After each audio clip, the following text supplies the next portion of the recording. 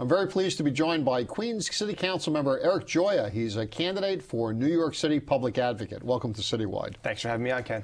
As a result of the council's actions on term limit, you could run for a sure re-election to your council seat in Long Island City and the neighborhoods around it in Queens. Instead, you are in a multi-candidate race for an office that most people don't even know exists.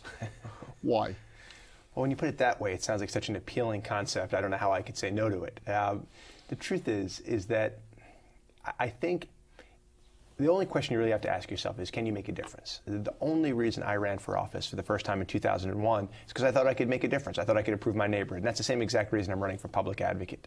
There's a lot of people in this town, especially in these tough economic times, who really need somebody on their side, who need somebody who sees the life they're going through. I think I could do a whole lot of good as public advocate. So what does that job even mean?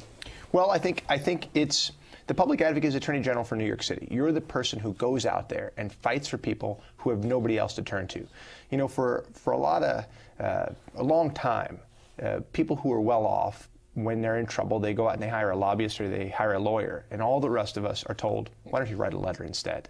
And when I travel around the city, both in my neighborhood, in Woodside and Sunnyside, Maspeth, Astoria, Long Island City, and Queens, but then as I travel everywhere else, all the other boroughs, people tell me this all the time, whether it be the school their kids are going to, whether it be what they're facing at work. Some people have deplorable landlords or bosses who are doing things to their workers you can't believe are happening in New York City in the 21st century, and they don't know where to turn. The luxury of being public advocate is that you don't have to wake up and run the city. You're not the mayor of New York. It's not the most powerful position in the city government. But you are David's slingshot against Goliath. It's your job to go out there, to find people who need standing up for, and do just that. Some people have suggested that the office has been somewhat deflated by the incumbent Betsy Gotbaum's approach to it. When Mark Green was the public advocate, he was famous for battling Rudy Giuliani, putting out important reports and position papers, and basically trying to influence city policy on a pretty substantive level. Do you think that the Gotbaum model for the office is the right model, and what would you do differently? Well, let me just say first, I don't think that's fair to Betsy Gotbaum at all. The only true measure of an elected official, of a public servant, is, are people's lives better because of the work they've done or not? You cannot measure success in newspaper clips or press conferences. There's this old style of politics, or what people think are politics. I call it crossfire politics, where for a long time in this country, people thought you put two opposing sides on television. They yell at each other for 20 or 30 minutes. It's like the World Wrestling Federation. You see who's the wittiest or the smartest. And then the show ends and they go their separate ways. And somehow that was supposed to improve somebody's life. I don't think that's right. But Betsy herself has defined her office as almost a super council member's office, a constituent service office where it's solving problems one at a time, as opposed to, with a few exceptions to that, taking on the mayor and saying, I think this is moving in the wrong direction, or putting some idea out there and trying to force the city council to adopt a new policy. Well, is it a citywide job, or is it an individual job? Well, it's partly both, and I think someone to do it effectively has to be able to do both. Let me step away from the Betsy model approach, because I think it's unfair to her to really look at it that, and I'm sure she can come on and tell you about some of the things she's doing. Although I will say the work she and I have done together, working on hunger and food stamps, particularly child hunger, I'm very proud of, and I know she is as well, and it's very impressive, and has made a difference both on the individual level and on the macro citywide level. But part of my approach, and I'll tell you the way I look at my district, I think it was Brandeis who said that states are little laboratories for democracy. Well, I've looked at my district as this little laboratory, a place where we try out new ideas and say, what really works here?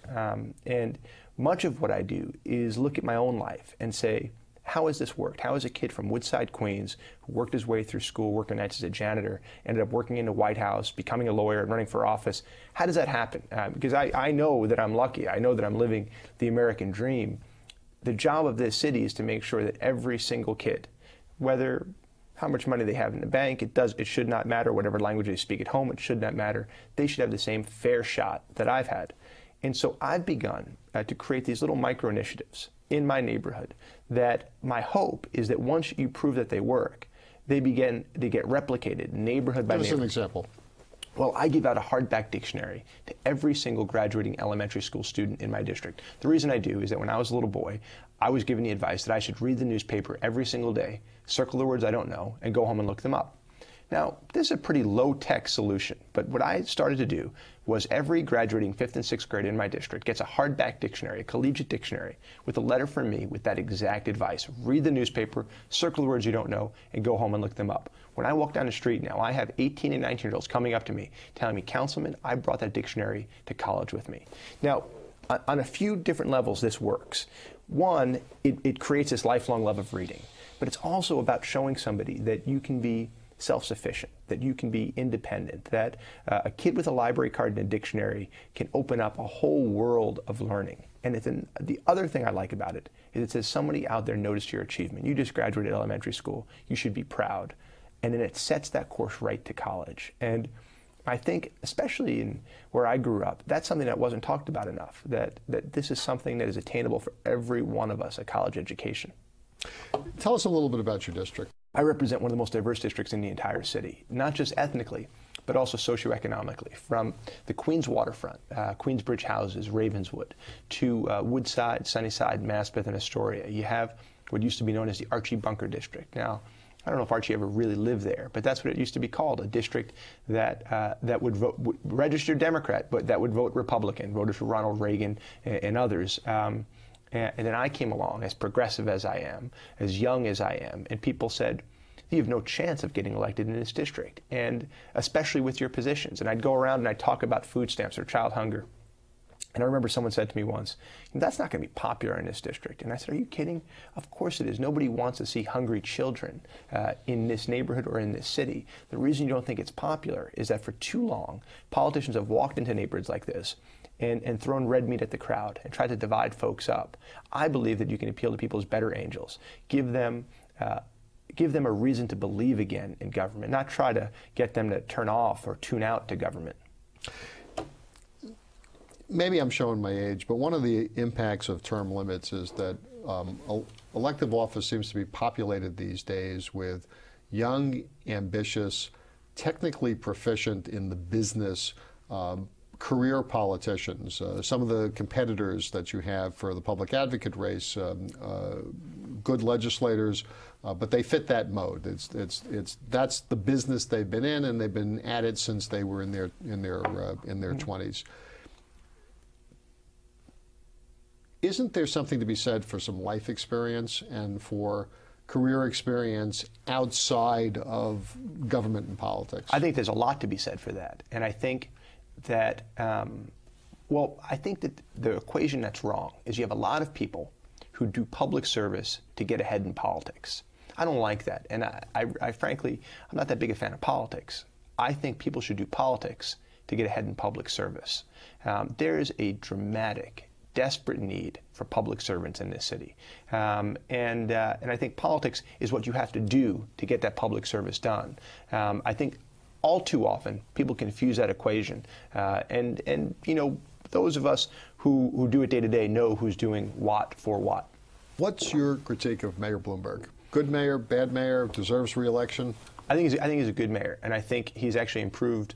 I think he started off as a good mayor and got even better. And I think, especially in these tough times, I was just talking to him the other day. He and I walked along a pretty long parade route the other day. I know he's very focused on trying to make sure in New York City that this economy, that people who are struggling have some opportunity in this economy. But I just want to finish up on that, on another question. I think that not only is life experience important in government, but I know when I talk to people in my neighborhood, they tell me all the time that they're concerned that people at City Hall don't see what they see. They're not living the same life that they're living. And there's a real concern, I have a real concern about this city right now, that you have some who are just fabulously wealthy. They're flying in private jets. I mean, it's almost their feet don't touch the same ground that my feet touch and your feet touch. And then you have everybody else who are struggling. They're worried about their kids going to school. They're trying to pay their rent or their mortgage payments, and they don't know if they're going to have a job. Or even if they do work their job their entire life, that there won't be any savings there or pension there for them when they retire. And so I think there's a real hunger out there for people who understand what it's like to be a real New Yorker. Now, as you know, I mean, my family's been in Queens. We run a little flower shop. It's been there for 108 years. They came to Queens when it was a little more than farmland. I worked my way through school, working nights as a janitor. When you do that, you have a certain appreciation. I know when I'd go back to school and see the kids whose folks are paying their way. They were good kids, they're a lot of my friends, but they didn't appreciate what they were getting as much as I did. And even now, I mean, I work a lot of hours, and people say, well, you work so many hours, you must be tired. And I say, well, I'm not pushing a broom at 3 o'clock in the morning to pay for school. That was hard work. This, I put in a lot of hours, but it doesn't even scratch the surface or compare to how hard I was working. And I think that's what you're getting at, and I think that's what's important, is to bring the perspective of a real New Yorker to City Hall. It's one thing to read about poverty in a textbook or in a briefing paper. It's another thing to know what it's like to truly struggle. We're going to continue our conversation with Eric Gioia when CityWide comes back right after this.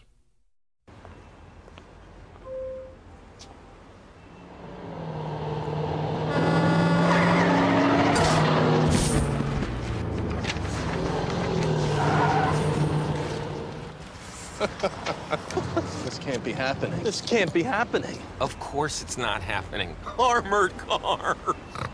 Listen, having money isn't about luck. Make your own coffee, save $1,000 a year. Feed me. Feed the pig. Welcome back to CityWide. We're talking politics with City Council member Eric Gioia, candidate for public advocate. So before the break, you were talking about the need for real New Yorkers to speak up for people who don't have, I think you said, the private jets and whose feet don't turn the ground. That touch the ground. That was right after you told me that you thought that Mike Bloomberg was doing a good job. So Mike Bloomberg is one of those super rich people whose feet don't touch the ground and flies around in a private jet. Do you think that he relates to the average New Yorker? To be clear, you have drawn together two separate answers, trying as hard as you can to get me in serious trouble on television tonight. So let's see you get out of it. I wasn't talking about him. I really wasn't. I mean, listen, I mean, obviously, Mayor Bloomberg is a very wealthy man, and I congratulate him for that. But to defend him for a second, he made his money himself. And so while I don't know that he was ever poor in his life, he was not born with a silver spoon in his mouth.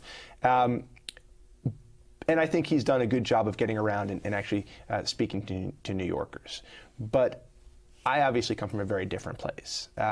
You know, growing up, and it's a funny thing growing up in New York City. I remember I went down to Georgetown for law school, and my dad drove down to visit me, and he was driving a car that was probably 15 or probably almost 20 years old. And a friend of mine from law school looked at me and said, "Oh, your dad collects antique cars." And I said, "Yeah, that's right. We've got 10 more of those at home," you know, because he looked at me and thought, well, there's no way that I could possibly be poor because I was well educated, I'm white. And so there's a real misconception about what it means to be low income, to be poor in New York City. We live in a great city. We're an aspirational city. So people come here willing and wanting to work hard for a better life for themselves and, more importantly, for their kids. But when I was growing up, we didn't have anything. I mean, we didn't have health insurance most years. We didn't make a lot of money. We could barely make the rent. We didn't have a car.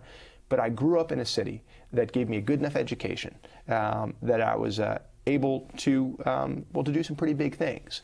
But not only was it the public school, there was a library across the street. And not only was there a library across the street, but when it was time for me to earn a living, there was a job there for me to do that, and a pretty good wage. It was a tough job.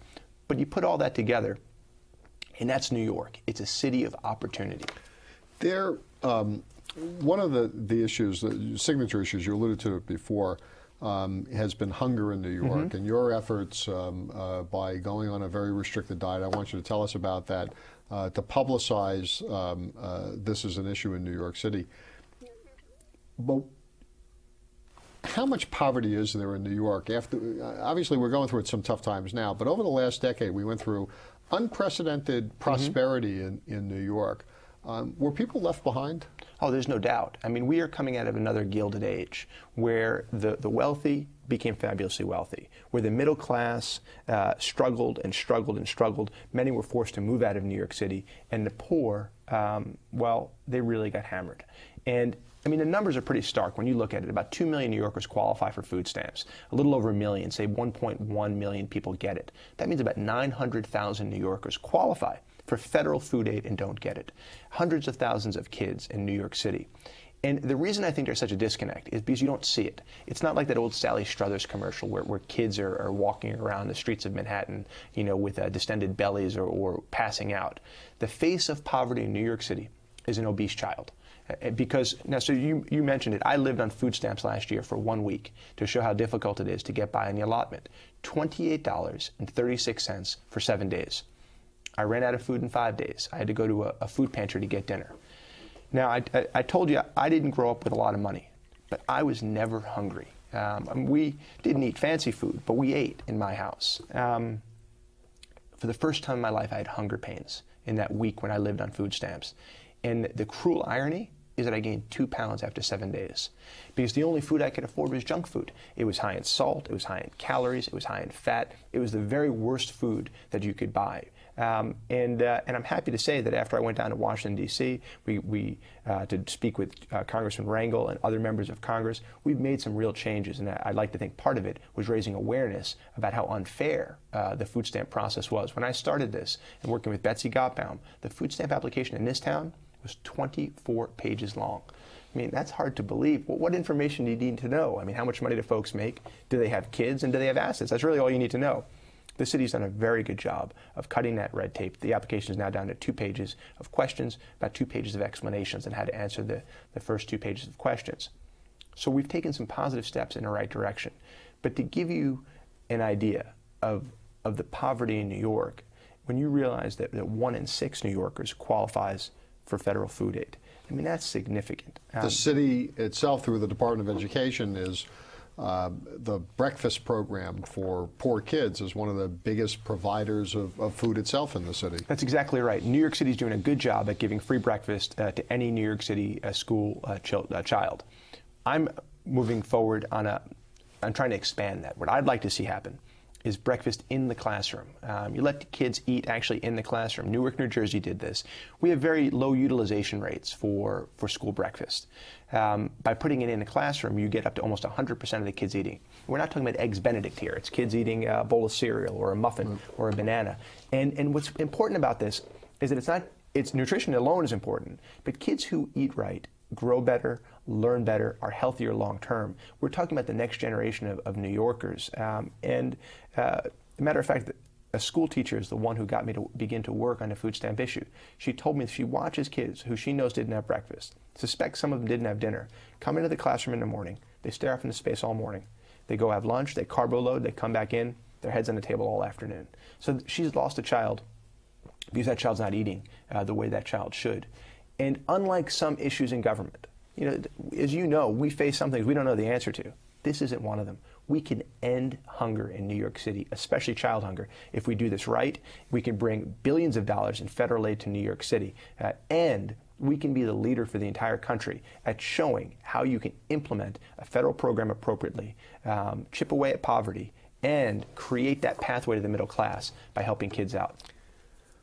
We're now in a very different era. The economic meltdown is devastating to the city in so many different ways. I think, like other recessions, it's come to New York a year later after it's hit other parts of the country, but in past recessions, it's taken New York much longer to climb out of it. Here, it's folks in neighborhoods like the Rockaways or East New York, or at risk of losing their homes that they may have financed with a subprime mortgage. It's Wall Street, the engine of New York, being devastated, the Wall Street bonuses providing a big part of the city tax base. And at the same time, we have challenges in our infrastructure, the schools, and unfinished business from the last decade. Which holes in the dike do you put your finger into first? And what needs to be done to rally New Yorkers to work together rather than being at each other's throats? Well, I mean, I think we have a great opportunity here in New York. We are a city where people want to live. And for a city to be successful as we move forward, any city this is, but especially New York, and this is why we're so well positioned for the 21st century, is you want to be a place where people around the world say, I want to spend at least one day in my life there. And the truth is, if you get them young enough, they'll spend decades of their life here. We need, as a city, to move away from a pure focus on finance, insurance, and real estate. John Sexton at NYU calls it the FIRE economy, finance, insurance, real estate, and move towards a combination of FIRE and what he calls ICE, intellectual, cultural, educational. And when you put that together, in other words, universities, museums, smart companies like Google and Microsoft, places where companies go because they want employees. And if you're a city that attracts young families, and how do you do that? Well, you have a city that has great schools, a city that has safe neighborhoods, and housing that people can afford to live in neighborhoods that they're proud of. So if you can do those three things, you can be a sustainable city moving deep into the 21st century. Now, the current economy, obviously, you know, the Dow is, it seems, is crashing every day now. Some of that's out of our control. But what you have to do is focus on those fundamentals. And if you do, New York City is going to do just fine. So the position of public advocate, not as well known, obviously, as the mayor or perhaps some other positions, council speaker, has attracted a field, at least for the Democratic primary, that includes 2, possibly 3 other members of the city council and 2 more veterans, I would say, of the political scene, not necessarily elected officials, but currently, but people who've been out there on the policy picket lines for many years. Talk a little bit about the approach to the race that you have, how you differentiate yourself, and how you can become known to such a large city from such a small base like a council district. Well, a few things. I mean, I think, and I know, that people in New York really want something different. People in New York want new vision, new vigor, new ideas. They know that we can do better in government. New Yorkers are the most demanding people in the entire world. We expect the most from our sports teams, from our families, from our employers. But somehow in government, we say, you know, just don't go to jail and don't raise my taxes too much and that'll be okay. And you can't blame folks. Someone said to me that the difference between skepticism and cynicism is that cynics lack hope. Skeptics have hope, but it's been tempered by experience. So I think New Yorkers, when they think about politics, are those skeptics. What we have to do is get people to believe again, to believe anew, that working together we can accomplish great things, that New York by itself can be a leader for the entire globe. When we get something right, the world watches and copies that. My job over the next 6 months is to go out and to run the exact grassroots campaign that I've been running. I'm a big believer in going to where people are, block by block, stoop to stoop, living room to living room. At this point, we've raised well over $3 million. The most common contribution is $10. It's, which I have to say, a kid from Woodside, without any political connections or famous relatives or, you know, rich relatives, whatever it may be, I'm amazed sometimes that we've been able to do this. And it's part shoe leather, in that we've been working very hard at it, and part new technology, whether it be the internet or Facebook or emails or Twitter. We've attracted thousands and thousands of people around the city who want to get involved and who know we can do better. When I first ran, I experienced this, where what you see is, I call it mayors of the block. People who coach the Little League or volunteer at their church or their synagogue, but don't get involved in campaigns, in politics. They'll vote, but they'll say, why in the world would I volunteer? It doesn't make any sense. Whatever I do, the outcome will be the same. And when I first ran in 2001, I was able to successfully convince folks that their efforts mattered, that not only could we win an election, but we could change a neighborhood. And that's exactly what we've done. And now, I have to say, I think we're well on our way to proving to people around this city that if they get involved, we can win this race. They will have somebody at City Hall who they know is on their side every single day. And once again, I think that they'll be proud of their government. My thanks to Queens City Council member Eric Gioia. It's somebody to watch out for. He's a candidate for New York City Public Advocate. I'm Ken Fisher. Thanks for joining us on this edition of CityWide.